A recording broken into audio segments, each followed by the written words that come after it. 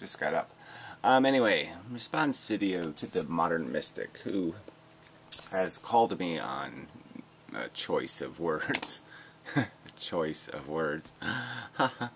So yes, this word choice, I'm going to try to avoid it. Try to find some other replacement word, because you don't choose. You know, you just don't. Okay, you will decide. Your brain will do. It will do based on a sequence of events that we don't have any control over in any real way.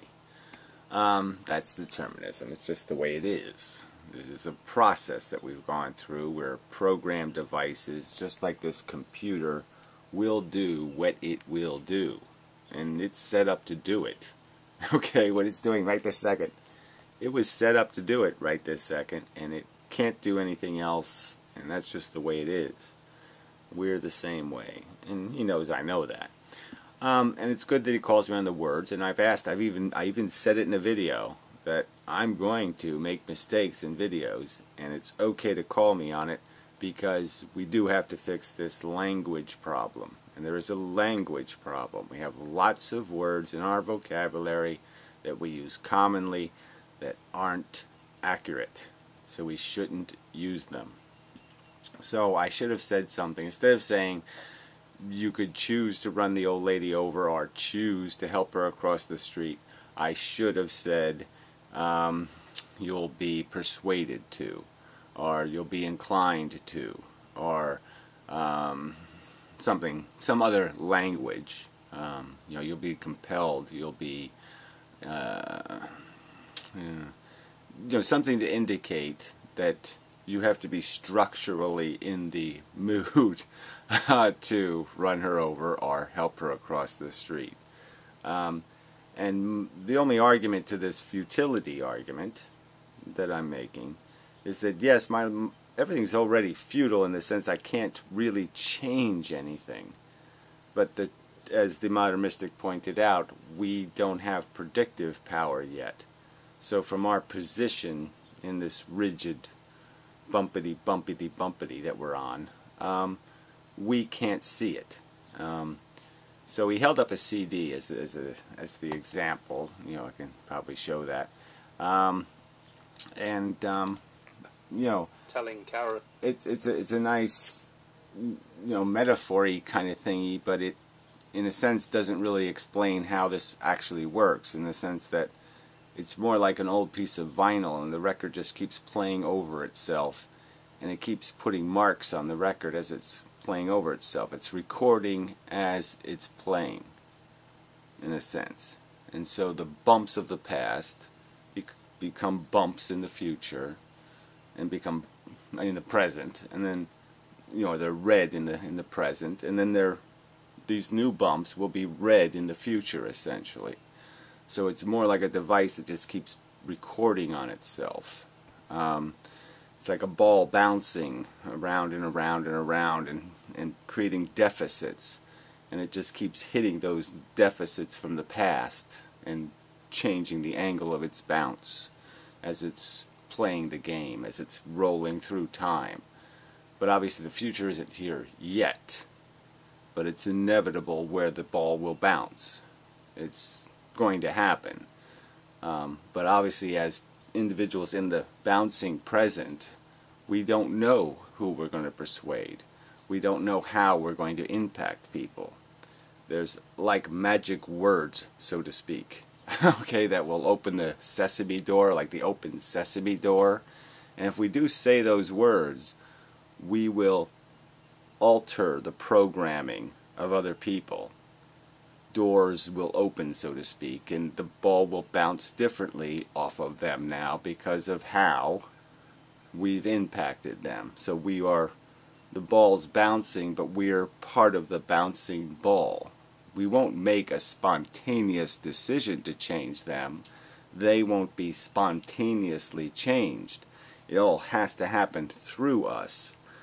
And that's all I meant by, from our perspective, futility is not an option, because I can't possibly know whether the right thing for me to do is go out and start shooting everybody, or go out and help old ladies across the street, or sit here and just say, open sesame, open sesame, open sesame, open sesame, or, I just can't know. I'm not provided the evidence of which road to take from my current position. I can't know what compulsion or what idea or what thought is the right thought. So from my perspective, I'm still limited to only these past bumps. I don't get the insight of knowledge of the future bumps to sit there and be able to say, I see, everything's going to be fine. Let's just ride the ride. Instead, I'm stuck in the ignorance of the present, and brain wheels and deals and has to wheel and deal. I have to go through the angst and the emotion and the crap, because that's part of the determinism that will get me to saying open sesame, or get me to drinking a cup of coffee and the door never opens and everything goes wrong and I get cancer and die futilely. I mean, I'm either going to be successful or unsuccessful in my ambition, and just like an Olympic event. Going in, it's already decided who's going to win. The shit that's going to happen to them is going to happen to them. Some woman's going to have her period and lose the race or something. It's going to happen, and it's determined, but they can't know it going in. They have no knowledge, guaranteed knowledge of any of these little idiotic circumstances that's going to dictate, like, my ski pole is 2 years old and I should have took a new one because it cracked in the middle of my event and fucked me. Whatever the thing would be. Can't know it ahead of time. I have to play the game from this position of ignorance. So I'm not discounting determinism. I'm just in saying that, all I had to do was change the words a little. I will either persuade you to run the old lady over or help her across the street. Or I could have said somebody else could have done the persuading. But the point is you will be impacted in such a way to be in the psychological position, the mental position, of either inclined to help the old lady across the street or inclined to run her over. And that's why our existence is still vital, in a sense that we don't know what the outcome is going to be, and we don't know whether we're fundamentally necessary to the outcome, whether, depending on how we are inclined, whether we run over the old lady or help her across the street, whether this will affect the future. So that's my only argument here, is that futility in a circumstance of ignorance or uncertainty can't really be argued as an option in terms of I can do nothing, or nothing won't matter, or whatever I do, the outcome would be the same, because obviously it wouldn't be the same no matter what the outcome, whatever I do. But what I will do is determined, and it will be determined by what I understand and what bumps I have and how rotten my ski pole is. So whether I win the gold medal and do the right thing and convince everybody and do everything right will depend on a lot of circumstances, primarily my own, but whatever, that will compel me to either say open sesame and get the magic words right, or get the magic words wrong, and these people aren't persuaded and they still act like assholes and they still talk shit, and yeah, the whole thing spirals into the toilet.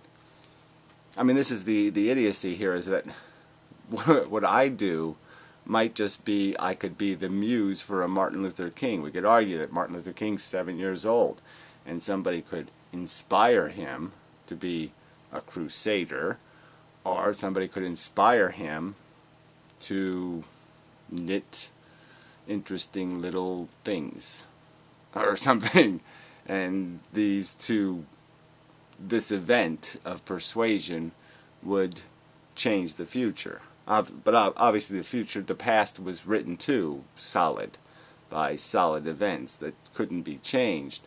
But the fact is we can imagine that they can be altered, and we can imagine, it's part of our imagination, is going to be part of our programming. And what we're capable of imagining will be part of the programming that will dictate our behavior.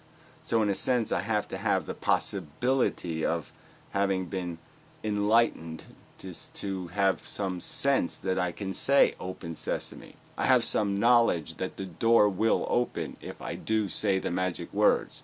That knowledge alone has changed destiny in a sense that it makes me capable of at least standing in front of the door going, saying all kinds of shit to try to get the door to open. I wouldn't have been able to do that without some knowledge and previous programming. So I don't want to beat this to death, but determinism is a subject. You have to talk about it very delicately, very delicate subject, because you use a few wrong words, you say something with the wrong emphasis or too sloppily, and you break in concept what's really happening, and so clearly it's explicitly deterministic, but part of the determinism is memes, part of the determinism is conversation, part of the determinism is emphasis. Somebody says it the right way. I have a dream, and the actual tear has to come down the face. There has to be the actual, somebody has to actually film it. People understand the Kennedy assassination completely differently than they would understand if it wasn't for the existence of the Zapruder film. So if that film of Kennedy having his head blown off didn't exist, just imagine the speculation that would be going on. If the film didn't exist. People are wacky in their speculation as it is, but the film at least cut some of that down. Imagine if they hadn't invented good cameras before we landed on the moon. People might be, oh yeah, sure, they say that we landed on the moon. You get it? I mean, there's, the swirl, it's more complicated than just saying it's all deterministic and we can all just not swirl. That what the world will be isn't depending on us first inventing cameras or, understanding that we can say the magic words potentially are some other thing. It's not dependent on our knowledge, that it's not dependent on us emoting, that it's not dependent on us persuading, that it's not dependent on us impacting. These are all things that will change what happens. These are all things, change, see again, use the damn word. These are all things that are part of the deterministic end. They're constituents to it. They're necessary components to it. The future will not be that future if you don't have that thought previous to that future kind of thing. So that's the argument here, is that we have to do all of this stuff in a current circumstance of ignorance of the future, so we can't already know we failed, or we can't already know we succeeded. We can't know that. We can't know the path. We have to actually go through the process of deciding, and that's always going to be difficult. And I would argue that for it to be fundamentally worth anything, you have to think. Okay, it does matter. If you don't think it matters, you probably won't do anything that matters. You probably already broke, in a sense. Your brain was already broken out of relevancy to having a constructive impact because you disengaged through some notion that you weren't necessary, that you didn't have to jump in front of it, you didn't have to jump on any grenades to impact the future. Yeah. So look, the danger here is that we do have the capacity to imagine different futures based on different decisions, and we can model them and say, okay, I understand that. And I suppose that we could argue, we could agree that if we saw certain signs from the economy, certain things happening, we could predict certain things, like a crash or something else. We could see the run on the bank, and we could know what the implications of that are. So there's signals that can say, okay, we now have a certainty about what the future is, and now we can do something by programming to compensate or take advantage of or blah blah blah. So in a sense, we see it all the time, that although it's determined, from our perspective, we can't understand it as determined because it's not from our perspective. We don't see the end. So we have to go through this mental process of looking and analyzing and feeling and reacting, because we're part of the presence, putting the proper bumps on the record so that when it comes around again, it'll bump right or wrong, depending on what we did. Okay. So I probably haven't done a perfect job of doing this. See, this implies this CD thingy, and we're here on the CD. It doesn't explain the writing, and the writing is this processing. You have to put us on the CD. You have to put this moment as a non-spontaneous, previously created bumping. We're the echo of the past, marking the present, deciding the future. Yeah. So anyway, but yeah, I'm going to try to I have a program running, brain, that's looking for the words, the magic stupid words, like choice. And it is trying to say, don't say that. But that always takes a while. Just like, I still say things like, oh, and what was the one I said all the time? Like, or something, right? Well, anyway, I say that too much. So obviously these programs, these filtering programs, where you have a desire and a notion to do something inside your brain, don't work very well. So I can't guarantee it'll never slip out of my mouth again, but I'll try. Okay on you for noticing it. Okay on you for bringing it up, I suppose. I suppose. It just seems like a bad transition in conversation from my perspective. Because again, I'm trying, brain is motivated and concentrating on the fact that if I throw my impacts, my whatever I have as energy, at other people and dent them, I can dent them into helping the old lady cross the street instead of running her over, and maybe one of them now will say the magic words that will open the door, kind of thing. And determinism doesn't help me in any way, okay, and knowing that I already have done it, essentially. I will robotically go through this process. I'm robotically making this video, even though none of it feels robotic and none of it seems robotic.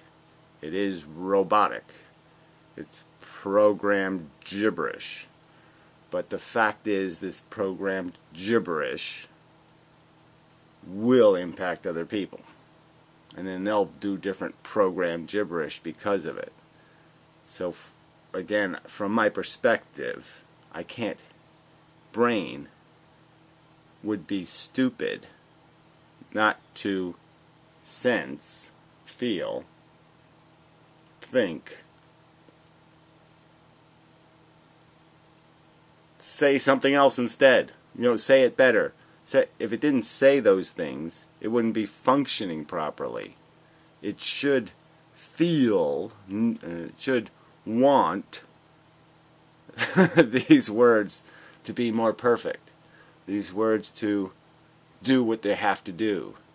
Accomplish the task that I know needs to be part of one of these little rings. Somewhere in one of these rings, people have to get a clue.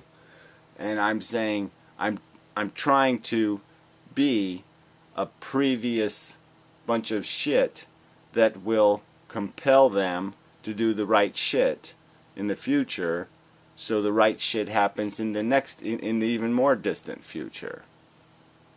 I'm deliberately and willfully trying to seed the frickin' future with the right present reaction to past information. And as I've stated before, there is a progression. You do learn how to make a camera and then take pictures, and the world changes based on the lumpity bumpity behavior of the beasties. Changes in the sense that it's different than it was in the past. And the future will be different than it is in the present. But it will only be different because we do our inventing, because we do our work, because we do our shit that is necessary to the shit that will be the future. Okay. Look, the simple bottom line is I can imagine the world in the future, and I can imagine the world that would have existed, or I can imagine probabilistically or with some sort of reason that the world would be different if Martin Luther King existed or if he didn't exist. That the world would be different depending on who won gold medals. That the world would be different depending on who won a presidential election. That it wouldn't be the same future. That it would be changed because different magic words would have been said and put on a building, and different behaviors would have taken place, and different people would have lived, and different people would have died. And those facts mean that the future would have different bumps on it. I can imagine it. Obviously, I can't change the past. I can't change the present. So the future will be, because I can't access that either. Yeah. But I am cog. I am wheel in gear work. My wheel's going to matter, and my wheel experiences turning in a world that I can't know. In a way where I have to make what I think are decisions, what brain contemplates as decisions, what brain angst is over as decisions. I'll have to do it in the present, in a circumstance where I'll have to know it matters for me to worry, which may be very necessary to me taking it seriously and thinking more or doing, that will make the difference in terms of the quality or the usefulness or the effectiveness of any impact or persuasion impact I might have on other people's programming. If I don't take it seriously, if I don't experience it as serious, it may well be likely that that's what was missing. Okay, and that's why the future's going to suck. Kind of thing. Alright, I really didn't want to go this long, but this is a gnarly subject to bring up in the middle of a conversation about what is the standard of evidence for conviction, which I think is the subject we were previously on, where we can convict silly Pyrrho notions and silly to-be-serious notions of being silly notions, and we can convict serious Gary arguments about the fundamental nature of life as being serious facts, because they are every single little piece of reasonable evidence supports them and should carry them through the past into the future. Yeah. Sorry. Right. Thanks for the video, but yeah, well, I mean, I have to react to it in just this present moment. It is like, oh, jeez, a little bit nitpicky, but whatever. Yeah, it was my bad. Choice is a stupid word. Decision is a little bit fudgy too. I don't really like that one either. So persuasion, maybe we can come up with a good word for when your programming is changed. Reprogrammed. And see, that implies that we did it over, and you can't do it over. So that doesn't really work either. But you have to, I would hope you would, maybe you won't concede this, that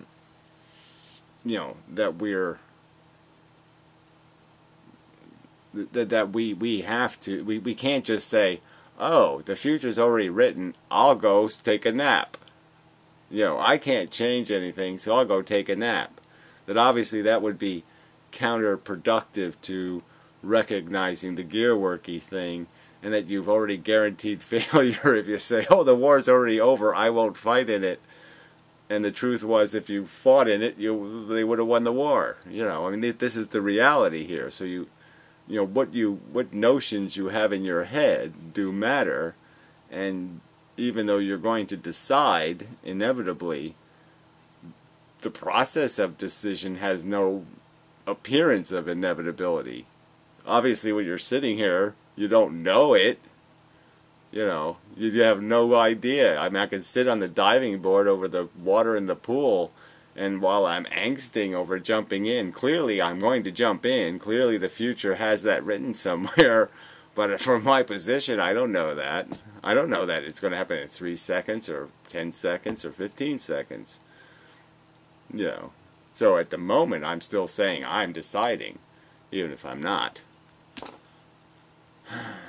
I mean, my brain is processing. But that doesn't sound as good as I'm deciding. My brain is processing. But it's okay. I mean, but that's how the language has to change. That I'll agree, if that's what you're saying. If you could agree, that we have to change the way we use words to say this more accurately. But I wish you would concede that even in that, there's a certain logical problem of disengaging people from their function if the words aren't said right, and you somehow imply that people don't have to fight in wars anymore and they're still going to win them, because that would be stupid. Right? That would be idiotic, right? To say, oh, we're going to win the war anyway, and then nobody fights in it. Yeah, see, that would be illogical.